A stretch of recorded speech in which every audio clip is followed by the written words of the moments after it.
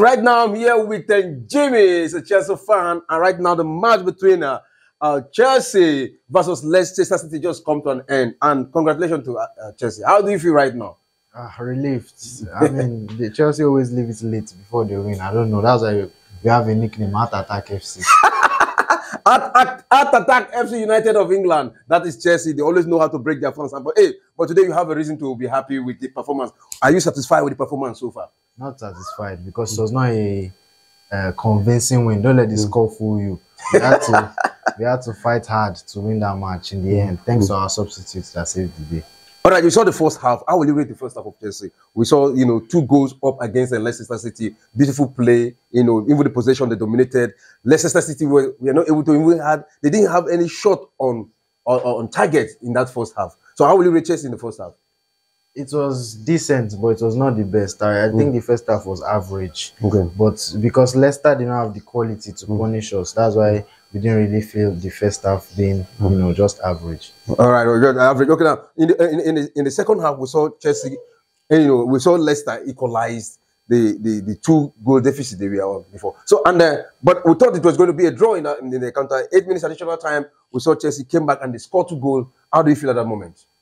I felt relieved because we finally took off the one man that had a howler in the first half. Yeah. So I felt it was the worst player on the pitch, Raheem Sterling. And once we took him off, brought Chukwuemeka, it tweaked some things and made it better for us. We played more fluid, and thanks to that assist. Okay, do you agree with me that Sterling was the worst player in the field? 100%. 100% the worst player of today against Leicester City. Okay, who is the best? Can you just give me 3 players that you are so happy with what they played today in this match? Today's match, yes, this very particular match. First of all, Nicholas Jackson. Yeah. I felt it was good throughout. Cole Palmer also, and Malo Gusto. Okay, how will you rate the goalkeeper, Sanchez? Average also. He did not have much to do. He was shaky a bit of times, but the goal wasn't really his fault. Both of the goals, I won't really blame him for both of the goals. Just an average performance. Okay, all right. Do you think Chelsea should give Pochettino more time to continue as a coach, or are you satisfied with what is happening, or do you think he has what it takes, maybe in Nero's future, to make Chelsea a better team than what we are seeing right now? I don't think Pochettino can ever restore Chelsea to the place where we deserve.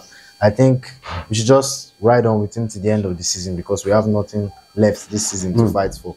I feel we should change the management at the end of the season.